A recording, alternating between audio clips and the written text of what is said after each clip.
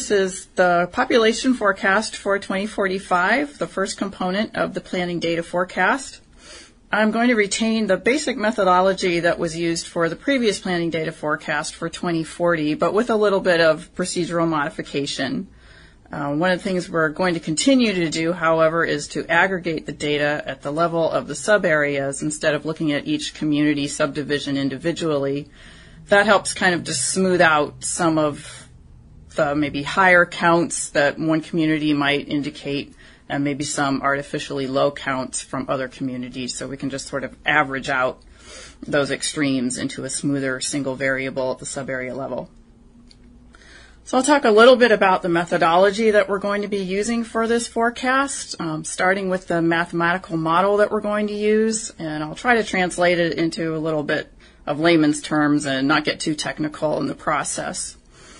In the past, the forecasting methods have relied on some regression lines or curves, and they have some pluses and some minuses in using them for forecasting for population. If you just take a quick look at these graphs with the x-axis along the horizontal axis, this is usually where you plot time. So this would be in either yearly intervals, or in the case of decennial census, these would be 10-year increments. And then along the y-axis, the vertical axis, is where you'll plot either your population count or your population estimate.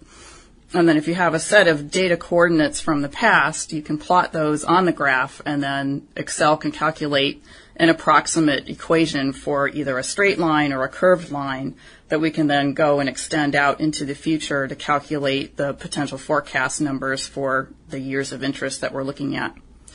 So in the past, the two procedures that have been used primarily have been just a straight line, the linear function, which Excel calls the forecast function, or the exponential function, which is nonlinear. You can see on the right hand under the previous used models on the slide that those are curved, but they have some drawbacks for using them as population forecast tools. So starting with the linear function, as you can see on the top graph on the top left, the line is just increasing indefinitely, and there are really no limits on the increase to that line, which isn't really realistic. We know that sooner or later populations are going to start to taper off, even if they are in a growth mode. And similarly, on the graph below that on the left with the decreasing straight line, eventually that line is going to hit zero population, and barring some horrible catastrophic event, we know that's not really realistic for a population estimate either. And looking next then to the exponential curves, these are often most helpful for a community that's experiencing really rapid growth or really rapid decreases. And sometimes that may be the case if a new community is just getting established, or a new business is opening up in a community that is employing a lot of people. There might be a sudden influx of population, or similarly if there's some, as Summit County has experienced, unfortunately, in the past, when there's a sudden decline in industry and there may be a rapid flight from the area, then we're going to see more exponential increase or decrease. But again, those tend to level off eventually. So that's why I've decided to approach this using a new model on the far right, using a logarithmic curve, which you can see has a little bit more gradual change than the other two, the linear and the exponential. And although Excel doesn't have an explicit function for calculating this kind of curve, it's easy enough to set up in a spreadsheet in order to calculate that.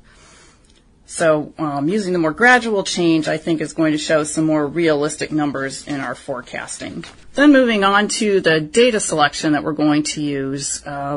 We tried running the logarithmic regression curves using two sets of data, and we found that we got better results for Portage County using one set of data, and better and different results using a different set of data for Summit and Wayne counties. So for doing the population forecast for Portage County, we're running the curve, the estimation, using actual census data counts for the years 1960 to 2010. So that gives us 6 years over those 10-year intervals. And it seemed better to reflect the pattern of continued growth that we expect, particularly in the western half of Portage County.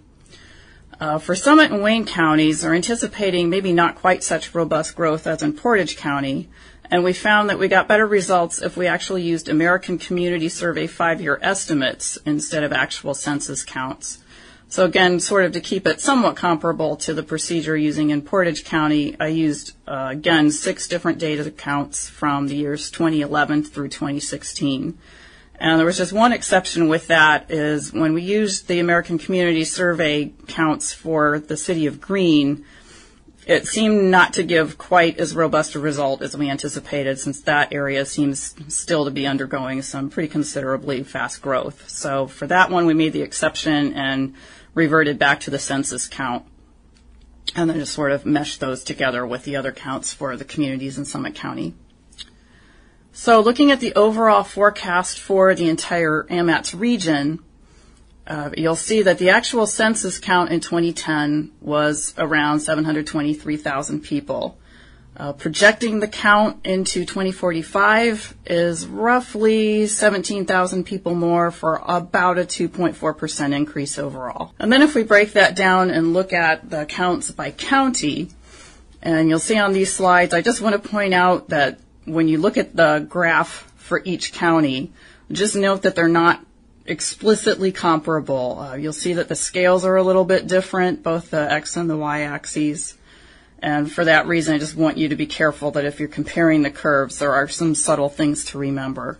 Bearing in mind that for Portage County, you'll see on the X-axis, on the horizontal axis, those are 10-year increments because we're using the actual census data. So those are actual census counts on that curve. Whereas for Wayne and Summit County, we're using the American Community Survey data, and those are 1-year intervals. And then also the Summit County graph adjusts for that one exception that we're making for Greene. So just bearing in mind. But you'll see that the trend for all 3 of those sub areas, breaking it down by county, is positive, with a little bit more robust growth anticipated in Portage County. Then if we break down Summit and Portage counties by their sub-areas, we'll start first with Portage County. And here again, you can see some pretty strong anticipated growth in each of those 4 quadrants. Looking on the right hand, on the eastern side of the county, those percentages are fairly high, but just bearing in mind that you'll get a higher percentage since those areas of the county tend to have lower population in general. So any change is going to result in what seems to be a higher percentage, but that's more of a relative measure than an absolute measure. But again, the trend is generally quite strong and quite positive. And then looking at the sub-areas in Summit County, we'll see kind of anticipated slower growth in the older industrial cities, Akron, Barberton, Cuyahoga Falls, but fairly moderate decrease, not very strong precipitous decrease. And in fact, if you look at the 3 graphs on the left-hand side of the slide for each one of those communities, you'll see that the American Community Survey actually shows a little uptick in population for Akron and Cuyahoga Falls. So that's one of the things, too, with this particular method, is it's really just going to be able to predict an overall trend. It certainly is not going to be an exact, accurate number, since these methods are fairly rudimentary. They don't take into account strict variables like immigration or emigration or birth and death rates. So I have to issue the disclaimer that I'm not a demographer and I'm not a statistician. So this is a very rough estimate, but it does give, I think, a pretty reasonable estimate and sense of the general trend that these communities are taking for the next 25 to 30 years. So if you have any questions or comments, please feel free to contact me either by phone or by email. Thank you very much for your attention.